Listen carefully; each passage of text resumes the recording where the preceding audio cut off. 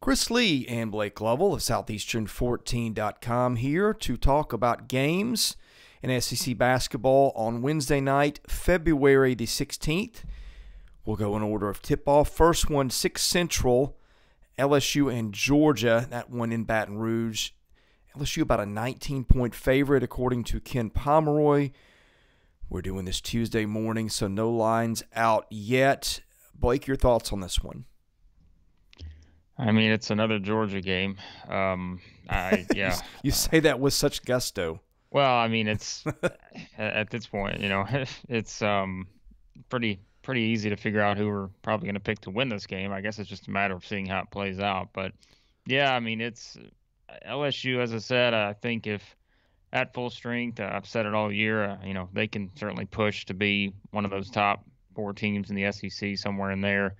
And yeah, I mean, their record may not reflect that at 6-6, but they're just a different team with everyone out there, as most teams are. When you have your best players, you're a different team. And now that they're getting their best players back on the floor, I think that it's just, it's a different scenario now. So, I mean, a game like this, clearly LSU, this is probably as one-sided of a defensive game we've seen in the SEC all year long, since LSU is still statistically the best defensive team and Georgia's the worst. So I think that's certainly something you look at here and wonder. I guess the good thing for Georgia is LSU's still not just, that overwhelming offensive type team as they were last year. So that is at least something, I suppose, if you're trying to find something on Georgia's defense.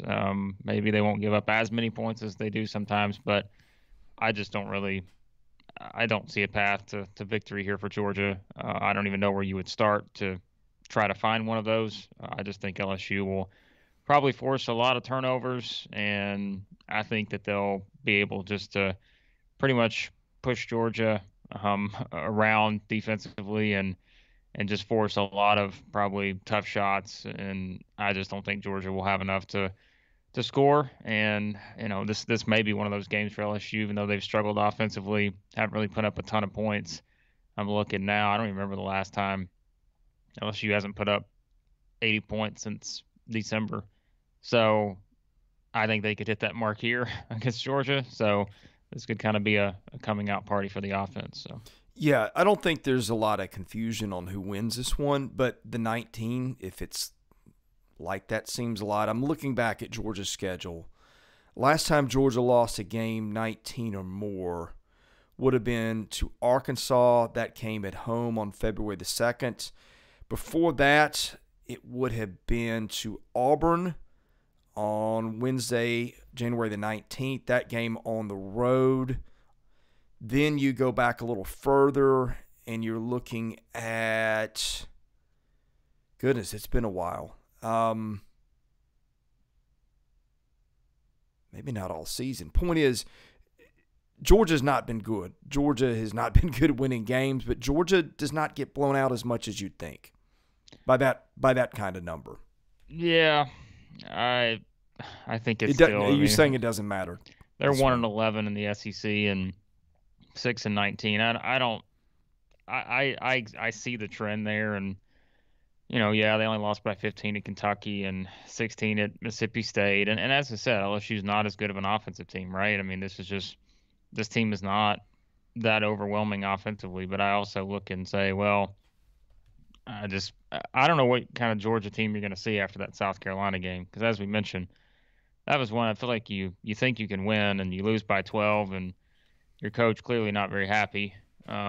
Skips his post-game radio show. That's probably not a good sign. It can go one of two ways here. Either you kind of just have a complete flop here in this game, or maybe you get your attention and you come out a little motivated. But 19, I mean, take your pick here. I think LSU wins this game by 15-20. So, whatever you think on that strong side of the number, I suppose. I don't know what the number winds up being, as we said, but I think LSU wins this game by at least 15 points. I just don't. Defensively, Georgia's just not very good, and they've given up a ton of points, even to teams that I don't think are great offensively. So I think that's something that I probably look at and say, I think LSU could have a really good offensive night here, and if they do that, I don't. Georgia. It's not like Georgia's a great offensive team, and they're playing statistically still the best defense. So I think LSU wins this going away. Okay, same time, 6 Central in Tuscaloosa, Alabama, about a 6-point favorite facing Mississippi State. We've talked about how bad State has been on the road, about how uneven Alabama has been, period. Crimson Tide coming off a big win. State really kind of in a back against the wall, almost have to win this one, barring a very deep run in the conference tournament if it's going to make the NCAAs. No, they're not even. I don't even think they're in the picture right now. I look at them and I'm not even considering them an NCAA tournament team at this point, just based on they've had their opportunities. This is another one. If they win this one, yes, the discussion becomes a little bit different. But we've said Mississippi State has to beat a good team, and they've done that by beating Alabama the previous time, right? That's a month ago now, and they beat Arkansas, but that just looks a little bit different based on where Arkansas was at. That was late December. So, yes, that win holds weight, but if you look back at it, you're thinking, well, they beat Arkansas at Arkansas's worst point in the season. So, what does that really mean? Aside from that, there's really nothing of note. I guess the Furman one still looks pretty good, but nothing of note for this Mississippi State team. This would certainly be a huge one, but you know where I'm going here. How could I possibly pick Mississippi State to win this game when they haven't won a road game all season long? So, yes, maybe they get one eventually, but I'm not going to pick it to be this one.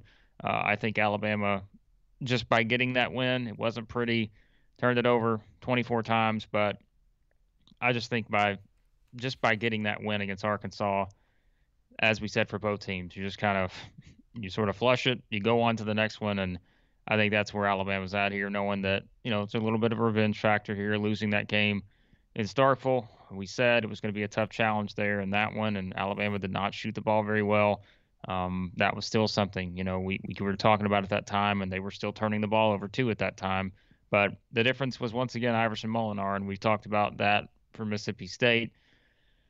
I mean, this is one that I think will be close, just because I think these two teams are pretty evenly matched from that standpoint. But the big thing in that last game was just the number of free throws. We mentioned, I think, physical. We've seen some games like this, I think, between these two teams over the years.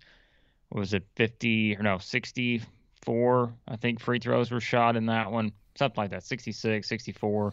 And so I think this could be another one of those games because you do have two teams that don't necessarily shoot the ball great from outside at times. And so I think that's where you could still have sort of that physical type game here. But I'm picking Alabama. I just don't. Mississippi State's been close. Don't get me wrong. They've been close in a lot of games aside from the Texas Tech one.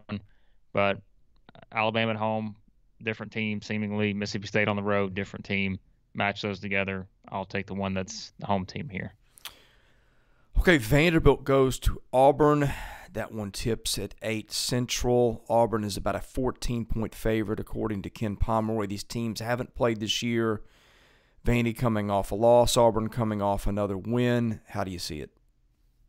Yeah, I mean, I really like the way Vanderbilt's been playing, but we always say it's just much different playing at Auburn Arena, and I think that's probably a scenario here. I just feel like this is one of those games, and they've talked about the other guys that have stepped up, Rodney Chapman, Studi, those guys. I think they've got to have huge games, but I think this is one of those games where like Scottie Pippen's got to score 25 for them to have a chance. I just feel like it's that scenario, and certainly that could go a couple different ways. If he scores 25 or 35 out of necessity because no one else is scoring, I think he's got to, no matter what, like he has to have just a huge game because I don't think they'll be able to get that usual production from everyone else, right? Because we talk about it. You have to remember here, you're trying to now score on Walker Kessler, and that becomes the biggest challenge for this team. That I think Vanderbilt's got to hit some outside shots here, and I think we could say that for any team against Auburn because you just know your looks at the basket are not going to be anywhere near as good as they are against other teams, and it's not going to look that way against every team, but it's just not going to be there against Auburn. It's just going to be really tough to get those kind of looks. So I think Vanderbilt, the good news for them is, I was looking at the number earlier, if you look at the numbers, they've shot at least 37% from three in their last 6 games. So that is at least something that they can lean on here, because if they can make shots from outside, sure, they can make this interesting because they are playing a lot better. Now, certainly, I'm going to pick Auburn to win this game, but I think that's really the only path for Vanderbilt to be able to make this interesting. Now, yes, we could point out the stuff that it's impossible to point out, like as a preview, to say, well, if this guy gets in foul trouble, we don't know if he's going to get in foul trouble, but that's always in any game. I think you could say that. So to me, Vanderbilt's got to make shots from outside. The looks are not going to be there inside the perimeter. And really beyond that, you've just got to, I think, hope for a bad shooting night from Auburn. And I think that's something, too, defensively for Vanderbilt. This is a solid defensive team, and I think they've just got to push everything that Auburn does to the perimeter. That they can't just let Auburn get to the rim and get all these easy looks, and that's going to be much easier said than done, I think. So big challenge. I think Auburn wins this game. I think Vanderbilt can keep it close only if they're making shots from outside, and again, if they're pushing Auburn to make their shots from outside. Beyond that, this is a Walker Kessler game to me, Yeah. a Jabari Smith type game with the size, and yeah, I think Auburn wins this. I don't know if comfortably is the right word, because I do like the way Vanderbilt's been playing. They're kind of a tough team at times in terms of just how they play, and we've always said that kind of about Jerry Stackhouse's teams. But I think Auburn wins this one, probably by double digits. We've probably, between us, seen these two teams play as much or more than anybody in the league this year, and so I think we have a pretty good grasp on what they can do. Vanderbilt has kept these games close against teams all year. I just think this is a different animal. The Kessler factor to me is a huge issue, because how does Vanderbilt get a lot of its points and stay close? It's driving the ball inside. It's Pippen finishing at the rim or getting fouled. Look, I think that they haven't seen length like Smith and Kessler all year. I don't think it's any secret that usually you don't get calls on the road that you might get in your own building. I could see this one going pretty badly for Vanderbilt in a hurry. And Auburn's also got some guards that can really get up in your grill and make trouble. And turnovers have been a big issue for Vanderbilt at times. It's been an issue for Pippen. Sometimes when they go to the bench, it kind of falls apart without him. Now, I think that's where Chapman helps him. But I think this is an awful matchup for Vanderbilt, and I'm surprised if they're able to keep it within 10, barring kind of one of those, clear the bench and play the walk-ons and you cut it from 20 to 10 in the last 2 minutes scenarios. Yeah, I mean, I think the only thing to look at here, if you're trying to make a case for Vanderbilt, as I said, I think it's the point distribution, right? This is still a team that gets 36.5% of their points from three, 21.4% from the free throw line. The free throw line, that's 25, right? 25th in the country. Three-pointers, 55th in the country there, and 36.5%. They don't get much from two. Like that. That's still what they do, but I think they have to get to the free throw line, and that's what you just said.